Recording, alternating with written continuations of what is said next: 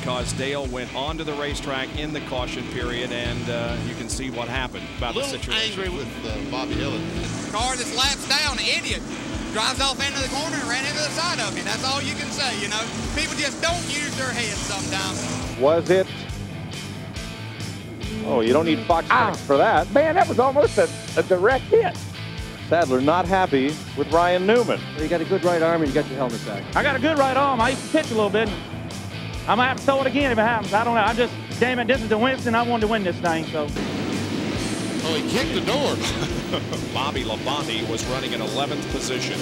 You normally don't see Bobby lose his cool, but he's upset about something. Sure is. His car's pretty tore up there on the left rear. We have replays show that the 28 car was also involved in this, not surprisingly. Tony is not happy at the moment. No, he isn't. 28 car. And there are his frustrations. Come on, man, keep going. I think he's going to try to pay him back with his helmet. Let's see the accuracy. Here's today's helmet tossing event. And it's a shot. Oh! There's a helmet at my car.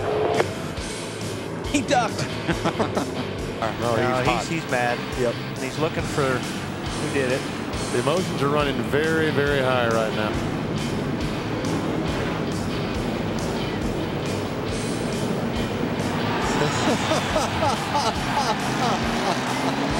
All right, is this a knuckle curve or a fastball?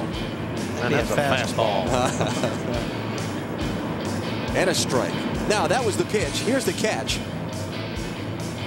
He went for, you know, Junior, I thought was going to try to catch it. He decided not to. Yeah. Man, oh, man. Contact was created by Kenseth driving in probably a little too hard. Tony not very happy. Whoa. Now, Gosh, looks familiar. Well, we know what Tony thinks. That's a perfect strike. That's a nice throw. And the southpaw, too. Yep. Tony Stewart, strike. Big run about the corner. And I believe he just misjudged right there. He thought that Hamlin was going to be a little more speed on the exit of the corner there. Uh-oh.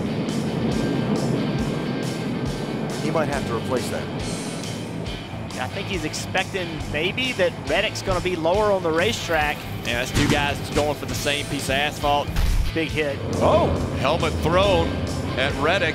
Austin Dillon played in the Little League World Series at Williamsport when he was just a wee lad. He threw the worm burner. It didn't quite get Reddick. Went all the way to the wall, rolled all the way back.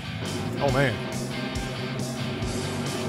See Robbie Gordon, Oh, man. who's got into the 33 car. You know, he says he did it on purpose. I really don't believe that, guys. I don't think Tony's very happy.